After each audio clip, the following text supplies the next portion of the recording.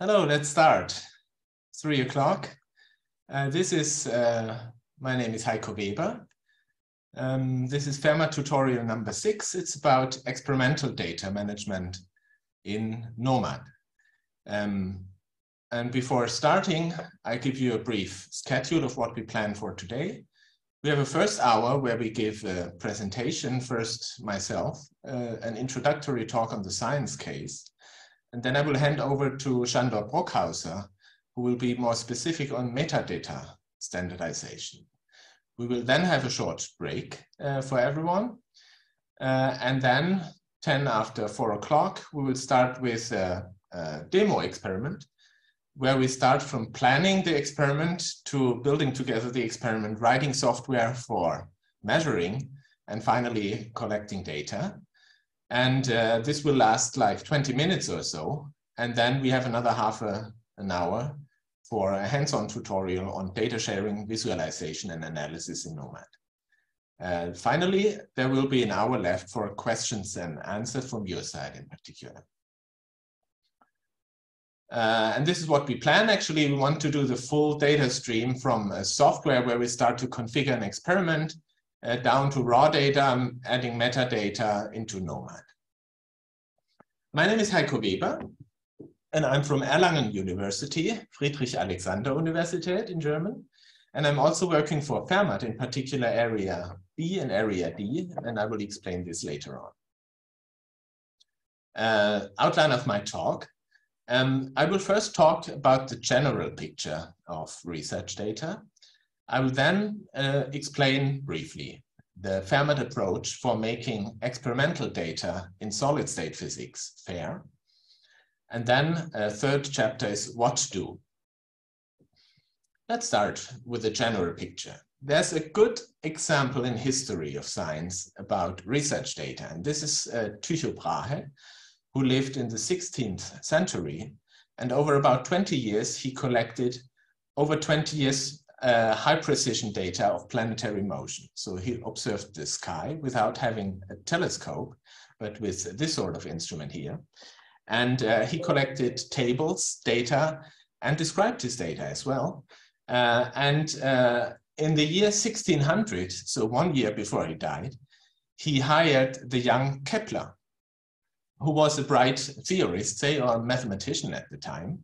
And Kepler came to him, but after not even 1 year, as a sudden, Tycho Brahe died and left over his tables, all his data on the planetary motion. And Kepler, actually, who was a little bit younger than him, benefited from all those data, analyzed them over a year, and finally derived from Brahe's experimental data the famous Kepler laws, far before Newton and so on. They were published, first part of it was published in 1609 in Astronomia Nu. Okay, without having let his data properly prepared, Kepler would not be enabled to benefit from all those data from Tycho Brahe. So that's the first important example of research data and their theoretical use. If we are honest, actually, today's picture is rather like we are not perfectly well prepared, that our data residues can be explored. If we look at the guidelines by the Deutsche Forschungsgemeinschaft, for example, we have rules, and I read them here. In accordance with the rules of good scientific practice, research data should be archived in the research own institution or an appropriate nationwide infrastructure for at least 10 years. Okay, if we archive in our own institution, this looks often like this. There's a CD, a 5-year-old CD from the former doctorate student, which is somewhere lying here. And it's often not easy to find them, but even if this is well organized, it's often not easy to cope with the data and to understand what data on the CD are meaning what. Well, if we look at publications, there's often a data availability statement that reads, for example, the data that support the findings of this study are available upon reasonable request from the authors. So what would be highly desirable, I would say, is to have an infrastructure where research data are reliably stored, sorted, and can be accessed by everyone. And this is actually a trend, or this trend to open data, open research data, is embedded in a major trend towards open science that is observable. So if we go back to the 90s, papers were still printed on paper and were accessible in the library. But with the digitalization around 2000, around the year 2000 or so, we had as a sudden supplementary information in addition to the papers that were electronically observable. We have now open access, which is quite common today, open access to peer-reviewed literature that is often enforced by funding agencies. We have in 2016 a hallmark, actually. This is the formulation of the FAIR principles. I will explain this in a few minutes, where it has been claimed that the research data have been organized such that they can really be used later on. And there was also a political statement from the G20 summit in China, where all the presidents, chancellors, and so on decided that research data should be stored along FAIR principles. 2 years ago, there was a strategy paper from the European Commission, which considered data as a resource, in particular research data as well.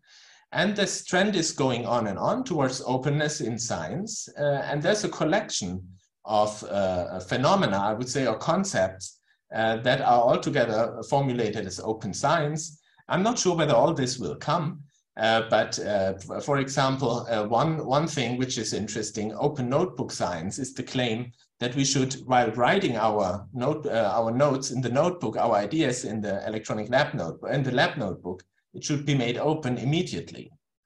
This is, I would say, today a little bit too much of what we need, because we need also some protected space. There are interesting concepts that are all collected together in this open science concept, which is also presented by the UNESCO. Well, let's discuss about open data in particular and the underlying principles for open research data. And that's the FAIR principle, and FAIR is an acronym who stands for findable, accessible, interoperable, and reusable. Now, findable is clear. If I want to deal with research data, I should find them. And there's obviously Google and the internet helping a lot. They should also be accessible. So I don't have to ask anyone. I don't have to pay for it. There's no technical hurdle and so on. So it should be accessible briefly. The most difficult part is actually interoperable. Interoperable, because interoperable means if I have two measurements of the same type, say two ARPAS measurements of the same material, then I should be able to compare them immediately. What is different, what is common to both. And this is probably the most difficult talk. And finally, and this is the purpose of all this, they should be reusable. So the data should not be lost, but they should serve, to additional information, perhaps 10 years later or 20 years later or whatever. There are some people who claim that in addition, this FAIR stands also for findable and artificial intelligence ready, which makes the purpose clear for what it should be done. So the idea is, in a few years from now, there should be artificial intelligence which crawls through all the results that we collected over the years, compares them, and in a big data approach finds new information behind all this data, which was hidden by the individual publications that were published before. Okay, this is how it will be used, probably with artificial intelligence, and these are the principles how it should be organized. Let's look at this in an example. Let's look at the data lifecycle, I'm sorry, which is often considered as an element of research data management. Here you see the RDM stands for research data management. Well, what is the data lifecycle?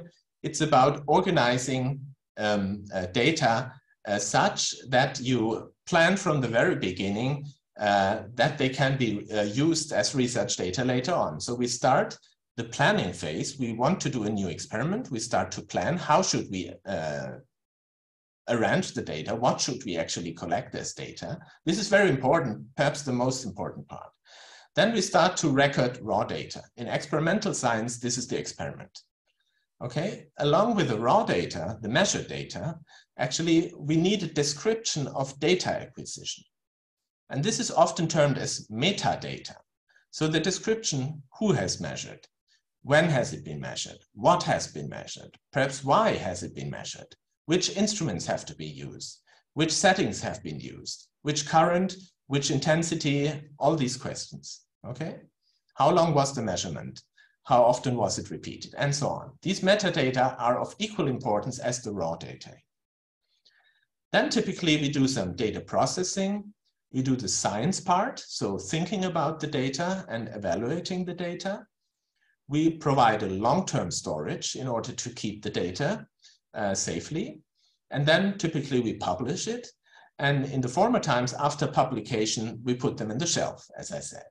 But now we should prepare for the reusage of data very seriously. And the data lifecycle makes us clear that this has to start from the very beginning, from the planning phase.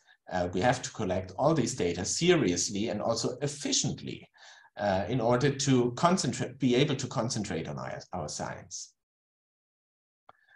Here's an example. This is a measurement we made a few years ago.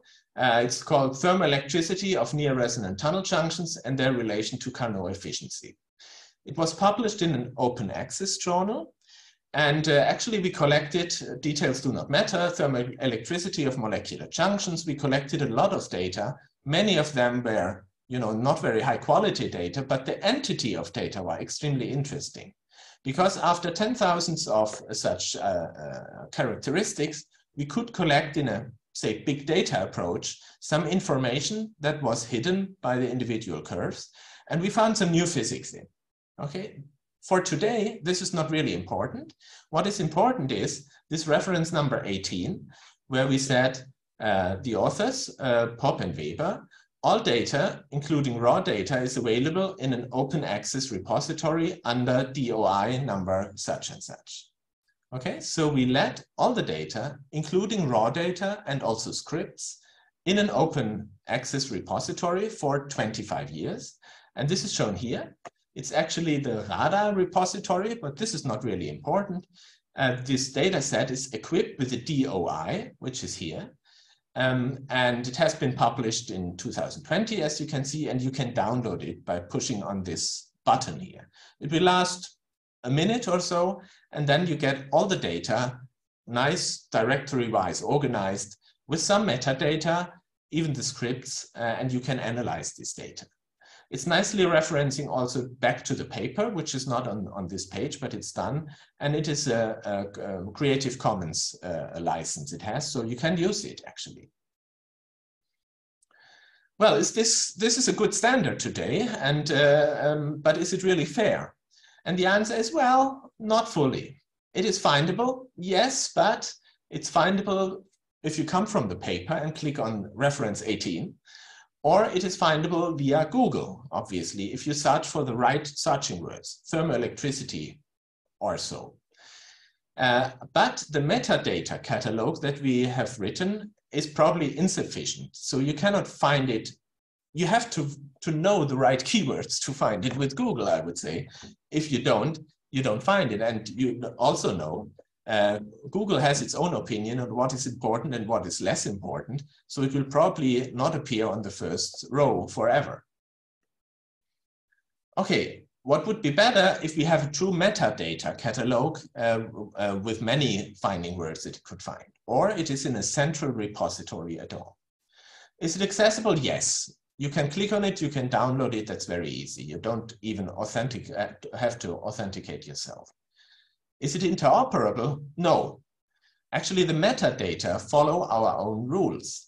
They might be insufficient because we did our best and wrote down some metadata and description, but it is not what it should be according to the FAIR rules. If someone else does a second experiment and you start to compare it, then you would say, well, the authors have not fully given all the information which would be necessary to compare it. Scripts are provided, but immediate access to the scripts is not possible. You have to download it and to hope that your code, say in 10 years from now, still runs well, the Python code that is delivered with. Is it reusable? Yes, I would say yes, but the metadata do not meet domain relevant community standards because there are no community standards for this unconventional experiment. And therefore, it's hard to say whether you can really compare it with other results. You see, I'm self-critical. This is why I put my own data here on the forefront. We now go to, this was as to the general picture. We now speak about the FAIRmat approach for making experimental data fair. And here you should know, many of you know, obviously, that we have the Nationale Forschungsdateninfrastruktur, National Research Data Infrastructure, short NFDI, which has been founded in the last years in 3 campaigns, actually, where the federation has spent spends like 100 million euro per year on organizing research data. And actually there were consortia which have formed throughout science, which try now in their own field to organize research data appropriately. And in order to mention how different these fields are, you see here engineering, you see something like plant research data, but you see also material remains of human history, like archaeology. And if we look at physics, which is our field, then we have obviously FAIRmat. And this should be highlighted, but this highlight does not appear. I'm sorry. What's wrong? Now it's here. FAIRmat. Which is for fair data infrastructure for condensed matter physics and the chemical physics of solids. That's our field. In physics, we have also DAPHNE for NFDI, which is data from photon and neutron experiments for NFDI, so the large facilities, say. And we have PUNCH for NFDI, which is about particles, the universe, and high energy physics in total. Okay, you see, physics is not fully covered. For example, optics or biophysics are not represented in these consortia. These are just specific fields throughout science which are funded. Friends of us or close to us are actually also MATWERK, which is the NFDI for material science and materials engineering, so engineering oriented. Okay, within our FAIRmat consortium, we have, we have organized ourselves like this. So this is a graph of the FAIRmat organization. You see we have an area A, which is about synthesis and fabrication of solid state, of solids. We have this area B, where we are in today. You see it in the green color here, which is about experimental material science. We have area C, which is about theory, D, digital infrastructure, and then use case demonstrators, outreach, and administration as well. Okay, we are today in area B in collaboration with area D, just for your orientation. In order to understand FAIRmat, it's good to step back for about 8 years when the NOMAD repository was founded. And this is actually a repository that contains the worldwide largest data collection of computed materials data. The idea was, at the time, to provide a server in Berlin where everyone in the world could upload computed materials data, for example, density functional theory data, could upload it, and then they will be stored and made comparable within the NOMAD repository. Actually, this was NOMAD, I didn't say, it stands for the Novel Material Discovery Laboratory. And this was 2 years before the claim of the FAIR principles, already an initiative which provided fair data. Quite a success story, I would say. So there are, for this sort of computational solid state science, there are about 20, 40 codes in the world which, with which you can compute this. And the interesting part of NOMAD is you can upload them all, and they are made comparable by some procedures, by parsing and normalizers. They are converted such that you can really compare the results. There are some 100 million calculations that are uploaded, and a selection of them was actually compiled to the so-called NOMAD Encyclopedia. So you can now enter into this NOMAD Encyclopedia and crawl through all those data. For example, you can say, I'm interested in iron oxides, and click on the on these elements here.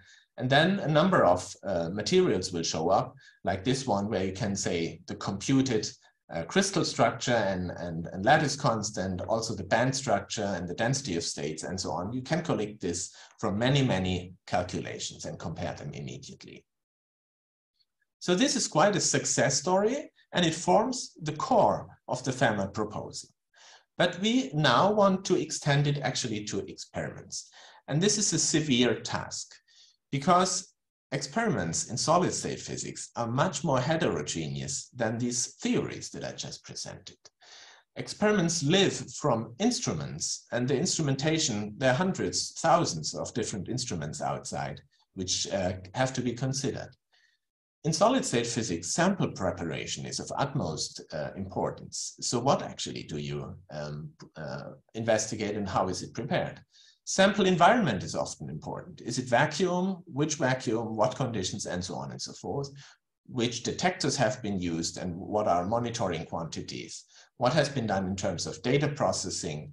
And very tricky is the case of notes, because in many labs we have also handwritten lab notebooks on paper, obviously.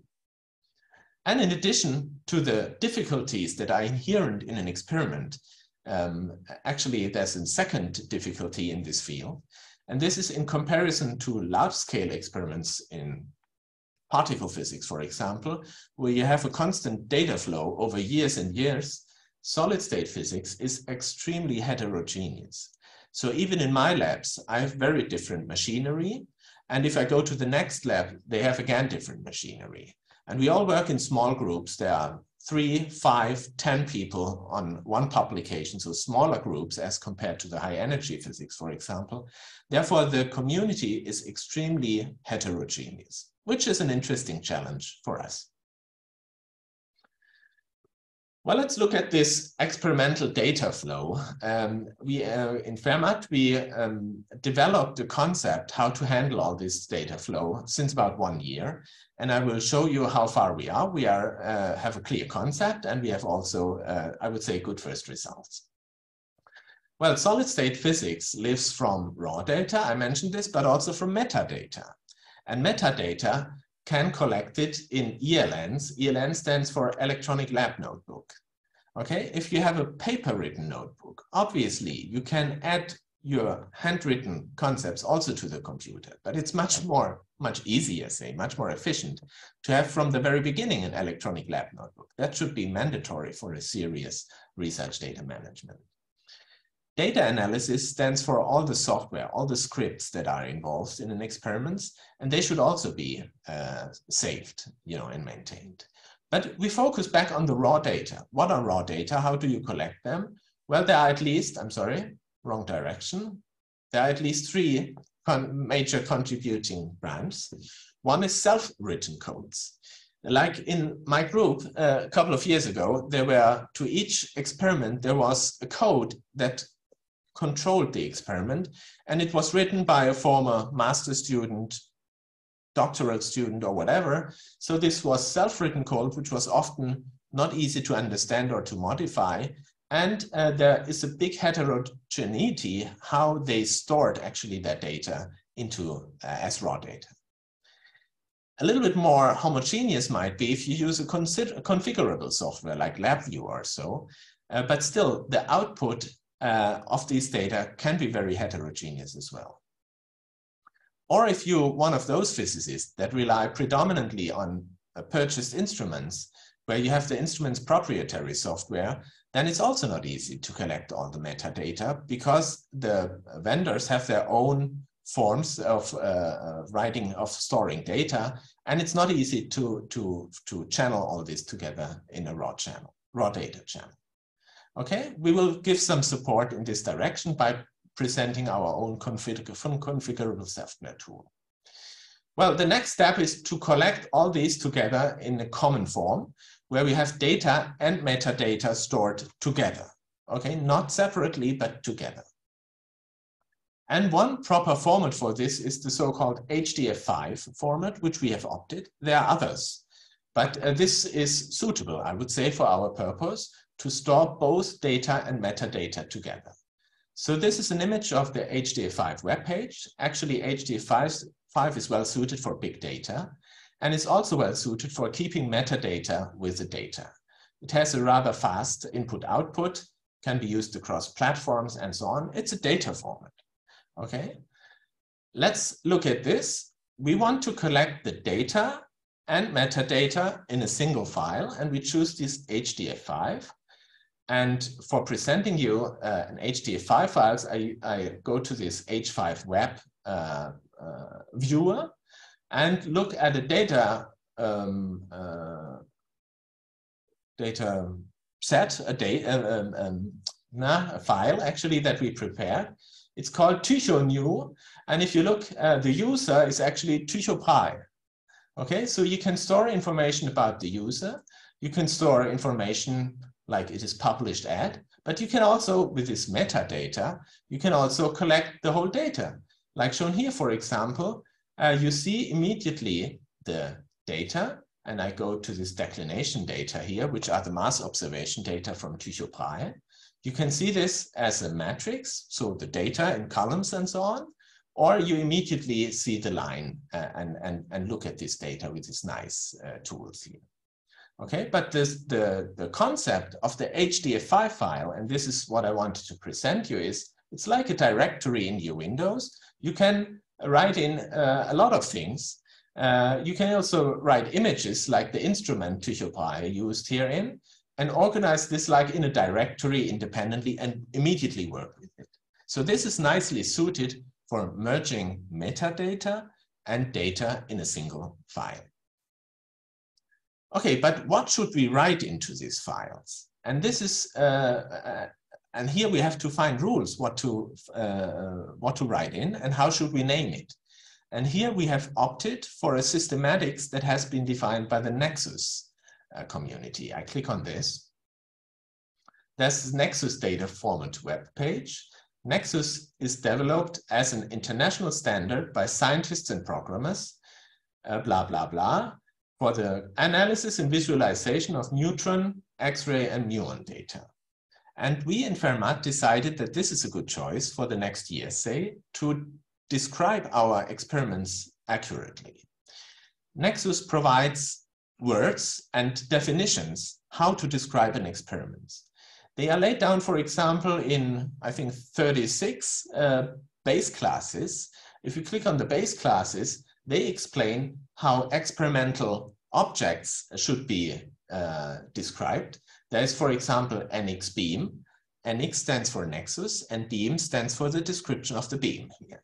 Or NX data describes the plottable data and related dimension scales.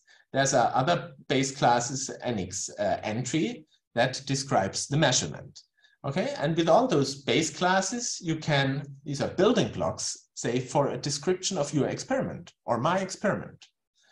And if we have a specific experiment in mind, let's say ARPES, angular resolved photo emission spectroscopy, we have to make an application definition. Application definition says, what is the information I need for describing a concrete experiment? For example, ARPES, and there's an NX ARPES in which it is collected what we should write down if we want to describe an ARPES experiment. Shandor later on will go in more depth in this. Finally, if we have standardized our data output accordingly, we can feed it into NOMAD. And within NOMAD, this is the server, we can search, visualize, and analyze the data. And it serves also as a repository for later on. Well, not everything will be immediately loaded onto the central NOMAD server in Berlin, but we can also have an Oasis NOMAD. So this is a local copy of the NOMAD server. For example, here in Erlangen, we just installed one. And this means if we do the experiment in Erlangen and we have our local server, we can upload the data here, do everything I'm just presenting here in this local Oasis server, and work with it. And once we decide now it should be published, we can put it on the full public NOMAD server. Well, what should we do in order to make these goals available for everyone? And I would like to start actually with the physics students. Here in Erlangen, we had the insight that for modern physics, data competences are extremely important, like in many other places, obviously. But I would say they are as important as experimental skills, mathematics, and so on. But here in Erlangen, we decided some 3 years ago to make a programming course in Python mandatory in the first semester. So this is instead of Anfängerpraktikum, so beginner's lab course, we have some lessons in programming in Python, which changes the whole curriculum, I would say, because they start immediately with numerical competences. And this is further confirmed by our lab courses, which in the third semester run with an electronic lab notebook so in the third semester and later on. This has many, I would say, positive implications for teaching in science. Let's look into the electronic lab notebook we use in the lab course. Actually, you see here just a snapshot of this OpenBiz ELN, where you see we have day 1. I apologize, it's in German, but this is how our lab course is in German.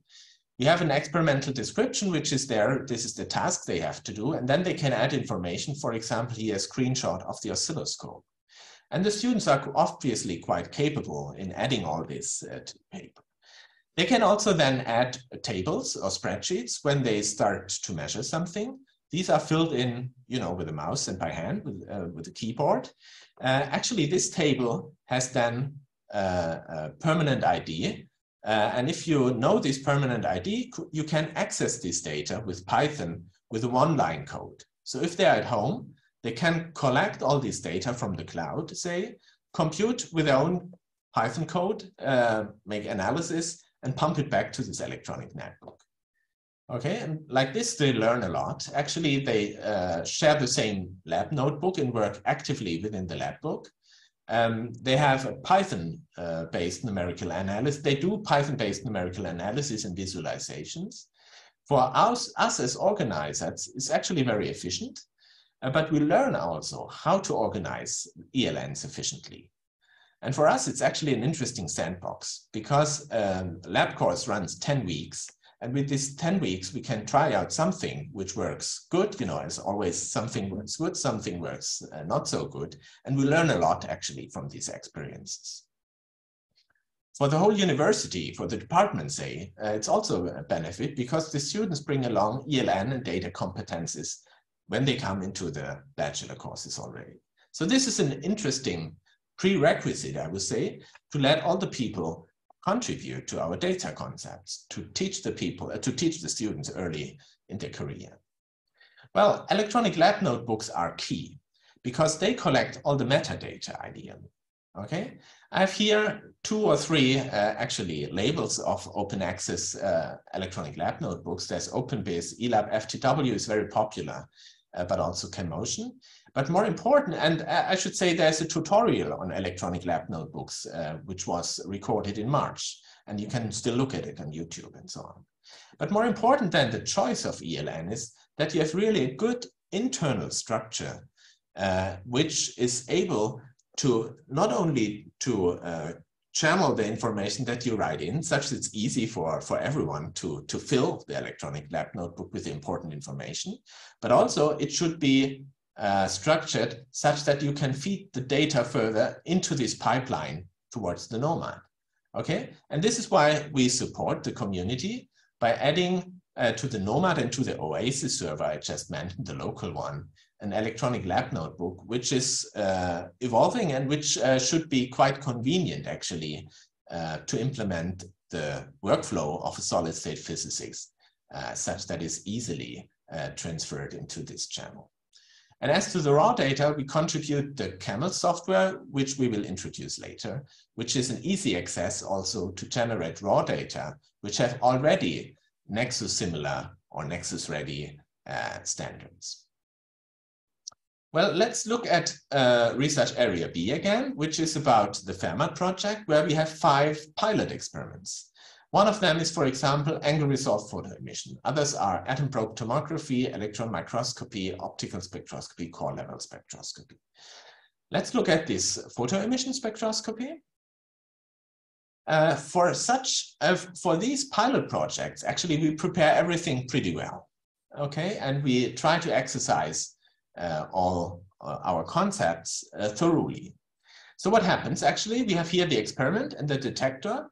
The detector collects the raw data, but there are also automatic metadata, instrument settings, and so on and so forth, and electronic logbook.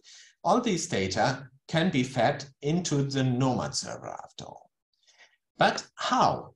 Actually, the standards are defined by the Nexus standards. I've introduced these base classes like beam, entry data, and so on. And an application definition means that we sort out all these words we have to define for describing photoelectron spectroscopy properly, okay? And let's say accurately. And once we have defined this application definition, which is quite some work and needs also agreement of the whole community that this is now properly done, then we can say now we write all this information well sorted within the rules of application definition into NOMAD, where it forms a Nexus file according to the rules, like similar to the TÜV, like one I just showed you. It is checked for compatibility. Now we have it inside NOMAD, and NOMAD provides a surface to work now with it. Okay, for example, there's the HDF5 view where you have different visualization which are well adapted for RPES spectroscopy. Or you use the Python RPES, which you can run also here and do your own evaluation scripts on data slicing, peak fitting, Fermi edge correction, whatever you want to do, filtering and so on. You can run this. And you can also add information to the electronic logbook inside here. And all this is then stored coherently in a data file. And if you want, and say, now I'm ready for publication, then you have the data perfectly prepared with all the metadata available within NOMAD already. Okay. Let's go for today's example, because today's example is not this well-established method. Today's example is a simple one, I should say, but it's when you start a new experiment and you start from scratch. Perhaps you have no application definitions yet, but you have no software yet which writes all this. And we want to make an example how this can be efficiently organized by using our module camels, which you will see in a moment. We do then the experiment, measure raw data, and pump them properly into NOMAD such that they are fair after all. And this is, again, in this workflow, you can say, well, I have an experiment like this one. This is not the one you will see later, but this is the one I presented before. You can still collect, if it's not yet registered, if it's not perfectly elaborated, if there's no application definition prepared, you can still do your best, make a very simple application definition, which just collects the instrumental data that you know, the sample ID and the user perhaps. This you can also write into this. Then you have a description which runs the same pathway into NOMAD. Although the method is not perfectly defined, you can work with it. Okay, it's nearly perfectly fair, I would say, because the community has not agreed on what is required for this method, but it works. You can use NOMAD nevertheless. You can use the data, you can run Jupyter notebooks and make Python operations, whatever. You have the electronic logbook available. You can use this and prepare it for fair data. And this is what will be shown later on. Why should we care about all this? Actually, there are two good reasons. The first I want to mention, to be honest, we will be forced to do so because all major funding agencies endorse the FAIR concepts and we have to do it in the near future. That's one good reason to do so. But I'm actually convinced that we and our research will also benefit from it because the openness and transparency provides credibility. And it will reduce fraud, overstretched interpretations, etc. And I would say those who will not deliver open data will be somehow mistrusted at a given point. This will open your data to new communities. It is actually unlikely that you utilize the full information content of your data. So this gives you perhaps additional citations and so on and so forth. It will trigger collaborations and it will prepare the ground for AI-based science in the near future. So this means comparison of large experimental data, systematic artificial intelligence-driven science. And obviously it will boost careers because the same requirements are also in industry, in banking and so on and so forth. So whether you stay in science or outside, this data competence is extremely important in the future. Altogether, I'm convinced it makes science better by making the process of extracting knowledge from data fully transparent, reproducible, and transferable. I'm actually happy to contribute as an early mover to this transition, I would like to say. Okay, that's it for today. I'm beautifully in plan. Actually, I promised to do it within 40 minutes. And now I hand over to Sándor Brockhauser, who will be more specific on metadata standardization.